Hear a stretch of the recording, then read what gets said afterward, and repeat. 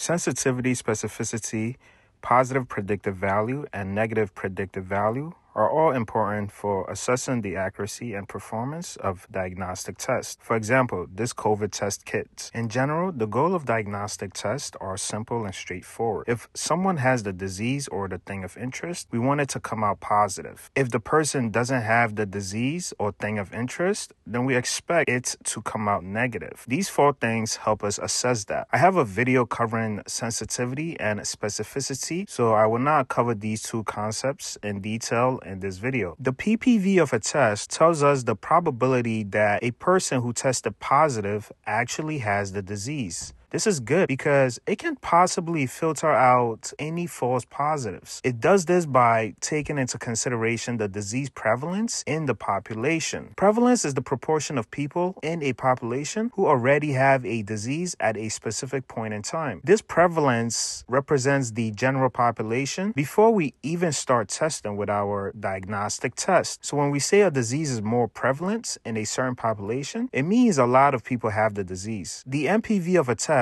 tells us the probability that a person who tested negative actually does not have the disease. This is also determined based on the prevalence of the disease. Let's assume we want to test for COVID using our new COVID test kits in these three states: New York, New Jersey, and Connecticut. Before our testing even begins, we check out the COVID prevalence in these three states. The combined population is 10,000 with a 5% COVID prevalence, which we will categorize as low. Also, here is the sensitivity and specificity of the COVID test. Now, based off the information given, we will follow some steps that will ultimately help us calculate the PPV and NPV. First, let's determine how many actual cases and non-cases. So 5% prevalence of 10,000 people in the population have COVID already.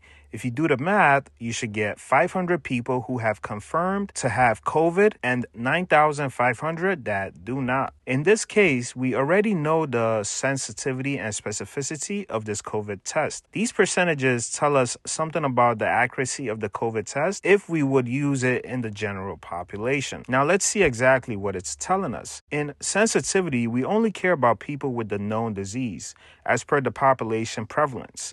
In this scenario, we know that 500 people have COVID.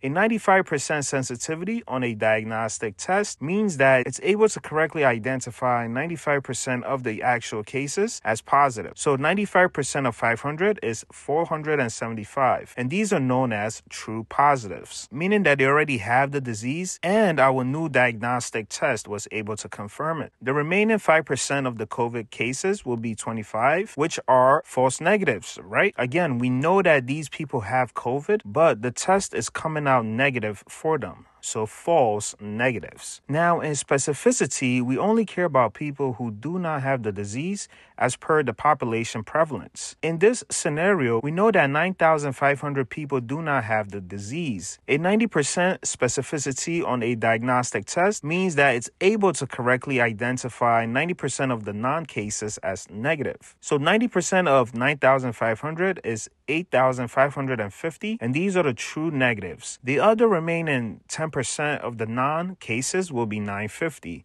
which are also false positives. Based off the information we have now, we can build a 2x2 table and plug in these numbers, and then we will discuss how to calculate the PPV and the NPV. There were 475 people who had COVID, and the test was able to identify and come out positive, true positives. 25 people who have COVID, but the test came out negative, false negatives. There were 8,550 people without the disease, and the test came out negative, so true negatives. And 950 people without the disease, but the test resulted positive, so false positives. Calculating the PPV helps us determine whether a positive test is truly meaningful. To calculate the PPV, we take the true positives and divide it by the total of the true positives and the false positives. The PPV includes the true positives from the sick group and false positives from the healthy group. So in this case, it's 475 divided by 475 plus 950. If you do the math, you should get 0.33 or 33%.